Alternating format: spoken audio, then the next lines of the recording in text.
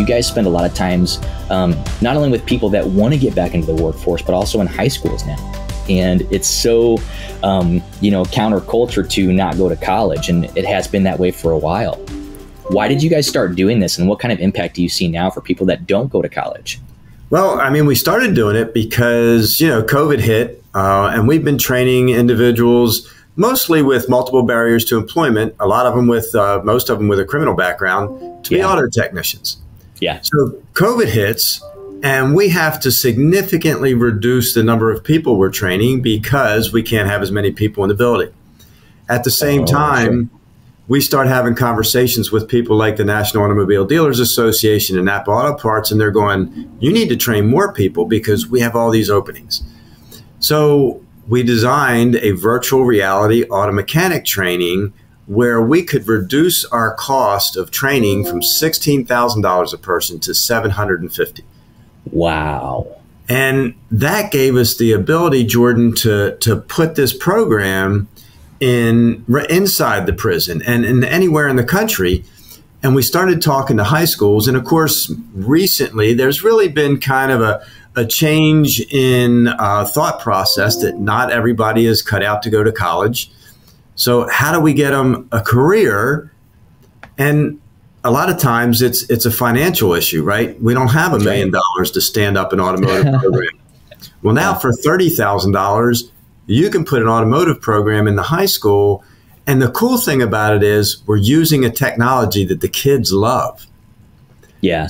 So even kids that probably have no inkling that they want to be an auto technician are going to take the class because they want to learn using a headset. And it's almost like playing a video game, right?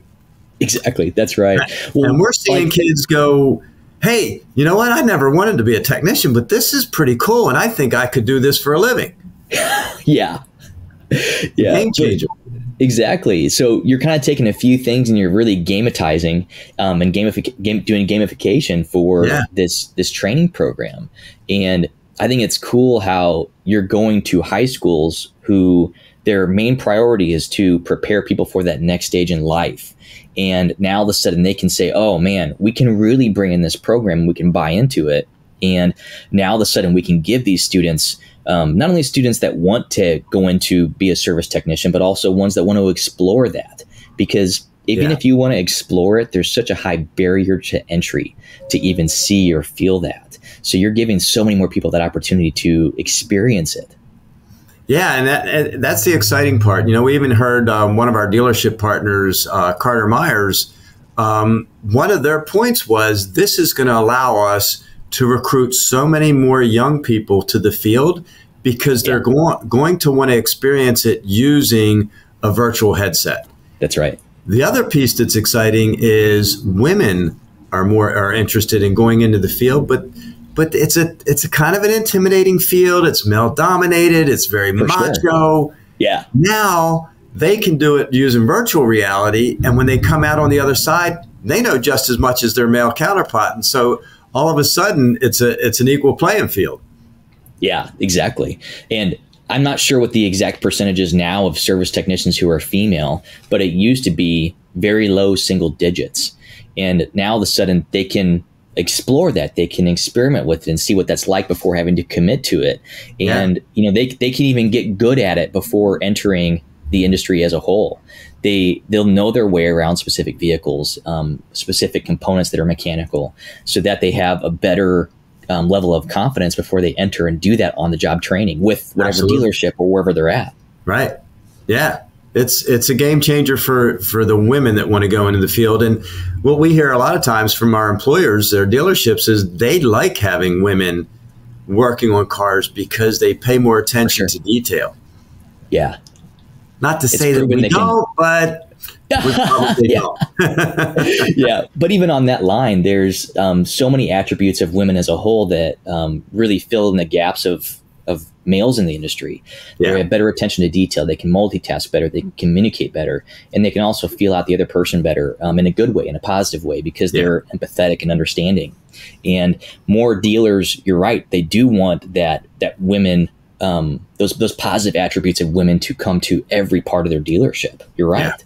Yeah. Yeah. Well, one other thing that excites me is you guys spend a lot of time helping people get back into the workforce. If they are convicted felons and they need training, and you guys give them that opportunity. And then you also find a job for them through job placement, which is just amazing because of your dealer network that you have built over the last, I think you just said is it 25 years now that you guys have been around? We've been around 25 years. Our training program has been around 9 now. But that's I launched this thing back in 1999 to provide cars to low-income families so they could go to work. Yeah. Yeah. And that really also resonates in our workforce world, because a lot of the folks that we train, dealerships aren't necessarily on a bus line, so it's not easy to get to a dealership. And so a lot of times our graduates need a car to get there. Yeah. And they all work together. I think the other cool thing is you have these vehicle donation opportunities. So for these training technicians, for them to be able to actually work on a vehicle, and then that same vehicle is actually gifted to someone who needs a vehicle for transportation.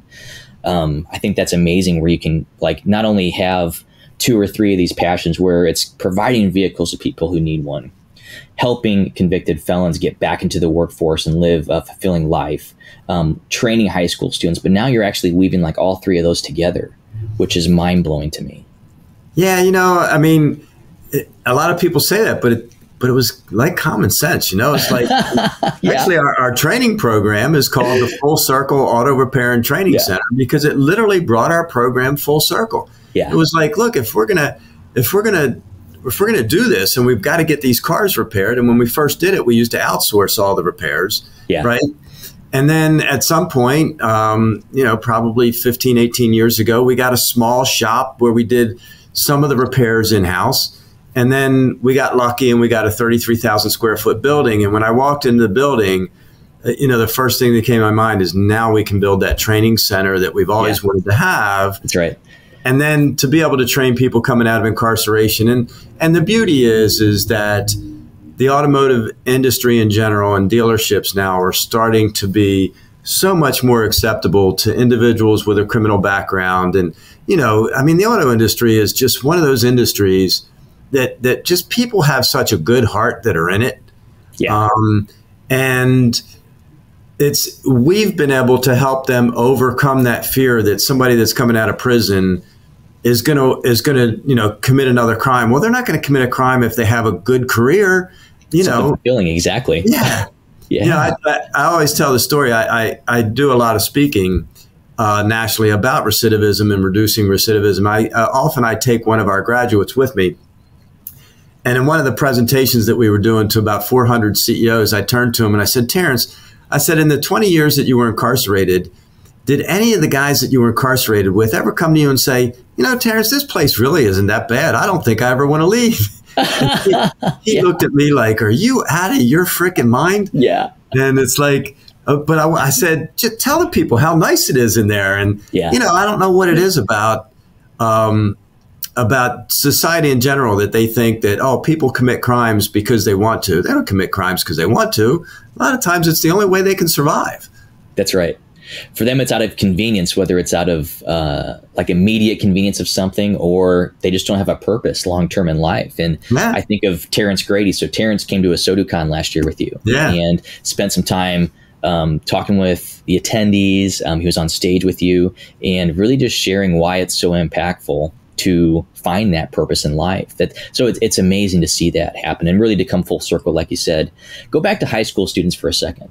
So if you were talking to a high school student that is really weighing out what their options are, they could go to college, figure themselves out. They can waste a few years doing that. They could spend a lot of money on a degree. They might not use that degree. And I'm not trying to downplay college, because college is important. Sure. But there's these other alternative routes. And I think especially on the service technician side of it and the training that you guys bring to the table, what kind of advice would you give to a high school student when they're really looking at those few paths? It's crazy. I used to work in a high school, and I spent 6 years working at a high school. I was the accountant there, but spent a lot of time with the students, and I coached 2 sports. And so I gave a lot of that kind of advice. And, there were some of my players and students that, college just wasn't going to be the right place for them. They didn't like studying. They didn't want to go to class, but they were smart people. They were good with their hands. And so, I would advise them. I said, look at opportunities. There's other ways to get around. You don't have to go to college as an 18-year-old kid. I mean, look, how many of us at 18 years old had any idea what we were? I was an architecture major my first year in college. Had no idea what I was doing, right? Ended up majoring, I think, in 15 different things before I finally ended up in accounting. And I only ended up in accounting because I found it to be easy, and I only had 2 years left to go, and I wanted to get out in 4. That's right. You wanted to get it done. Yeah. And it's not like that just because you don't go to college when you're 18 means that you can't go to college. Why not go out and earn a living and decide what you want to do? And, maybe at the age of 25 or 26, you say, what I really want to do is start my own business. And I'm going to go back and get a business degree, and I'm going to use the experience I've had as an auto technician to build a business career. So I think that there's opportunities. And again, I was a coach for a long time, used to coach club lacrosse, and I worked with a lot of high school kids. And, I could just see the blank stare on their face when they started talking about, what do you want to do when you're in college? And it was like, how am I supposed to know? I'm at 17 years old. And that's right. What I want to do the rest of my life? Right now, I just want to make it through high school. Exactly. We have that conversation a lot. Jordan, I remember years ago, I sit on the governor's workforce development board here in Maryland, and the folks who ran they call it the CTE program, right? The technical education program, came in and did a presentation and, talked about how they were struggling to get people into CTE programs. But they talked about how they had trained some kids, some of them as auto technicians, that came out of school and they were making $30,000 to $40,000 a year the first year out of college. Yeah. And I said to her, I said, let me ask you a question. I said, when a student goes to their high school graduation and they walk across the stage and they have a scholarship to University of Maryland or University of Indiana or whatever, do they announce that they got a scholarship? She says, oh, yeah, all the time. I said, when one of your students walks across that stage and they have a job starting at $35,000 a year, do they announce that? She said, no, they never do. I said, you want to get parents interested in sending their kids to a CTE program? Yeah. Have them sit in that audience and hear that, John just got a job making $37,000 a year, and she's looking at her other son going, your grades aren't that good. Maybe we should consider college, Yeah, that's right. It's all a marketing thing. And for years, as you know, perception. High schools were determined to get people into college, and that was the push. Now it's the world's changing for sure. Yeah, exactly. And I mean, I look back to my own experience too with college, and I didn't know that you actually went to study architecture first, because that's what I did too. I went there for a year because that's what I liked in high school. Got attached to an architecture program, and after that first year, I transitioned that to business finance because it was a lot more, what's the right way to say it? It was a vague enough study that I could use that in a lot of different ways. Right. So, because I wanted to really get that value out of that. And I also wanted to be done in 4 years, which I was the same way. Yeah, exactly. And, but you're right, is that when we celebrate these $1,000 or $5,000 scholarships that these students get, we should also be celebrating their other wins that the other students have, which is 35 grand, 40 grand that they're getting that very first year. Absolutely. And they're not. One of the ones, so you brought up CMA already, but CMA, Liza Borch's, what they do is they also do a high school signing day for students that commit to going to work for CMA or go into a technician program with them. And that's just another way that they can celebrate those students' decisions. And not just that, but also continue to push that perception change, for the overall community that, man, this is an actual skill that people can learn and it benefits them long term. I can only imagine how many other interactions you've had with dealers who do something very similar to that. Yeah, I mean, and even think about like a lot of the guys, when we're training them here in our brick and mortar facilities, sure, within 4 or 5 weeks, these guys are out making $200 a weekend doing oil changes and brakes and tire and stuff. That's right. For people, and they're working on their own cars. They'll come in and say, I saved myself $1,000 this weekend because I knew how to do my own brakes. Funny, right? So I mean, it's like you said, this is a skill that you can use the rest of your life, right? Yeah. Whether you work on your own car, whether you work on neighbors' cars, and or whether you get a job doing it. I mean, it's a great skill. I would look. I have no automotive background at all. I wished I had learned when I was in school. Sure. When I was younger, I graduated high school in ’73. Cars were a whole lot easier to work on back then, and myself and my buddies used to work on our own cars, but never through any kind of real education to do it. But and I think the other piece of it is now in the automotive industry, kids just need to realize that it's not a grease monkey job anymore. That's right. I mean, some of these most of the dealerships are cleaner than some of the hospitals you're going to go to. That's right. Which is a little scary, but yeah. No, but you're exactly right. There's all these great opportunities, and I think it just comes down to that perception of what people used to think of that. And the generation before us, unfortunately, thought that we had to go to college to be successful. For heaven's sakes, my great aunt. Now she's a little bit past the last generation, so she's 91. But for her, in 1959, it was a big deal to graduate. I'm sorry, 1949, it was a big deal to graduate high school. And that's just what happened, is that then people said, oh, it's a big deal to graduate college. And that's what so many parents, their dreams were for their kids, was for them to go to college. And I think there's just so many other opportunities now. And the thing that comes to my mind, Marty, is if you give a man a fish, he eats for a day. And if you teach him to fish, then he can eat for a lifetime. Absolutely. There's so many skills that come from that they can learn and use over their lifetime. So Marty, thanks so much for sharing this today. For people that want to learn more about Vehicles for Change, what's the best way that they can learn about you guys? Yeah, is to go to our website at vehiclesforchange.org, and that's four all spelled out. So it's vehiclesforchange.org, because we are a nonprofit organization. And we're excited about the opportunities. There's hundreds of thousands of jobs in the automotive industry that are going to be open. And using our virtual reality doesn't just get you in as a technician. What a great skill to have if you're a service advisor or a parts person, right?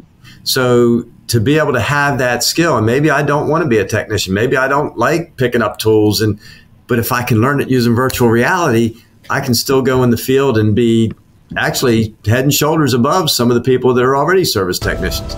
Yeah, how cool. So Marty, thank you so much for joining me today. It's always a pleasure to connect deeper with you, have great conversations with you, and thanks for everything you're doing for the industry. It's clear you're making so many great changes. Thanks, Jordan. Happy to be here.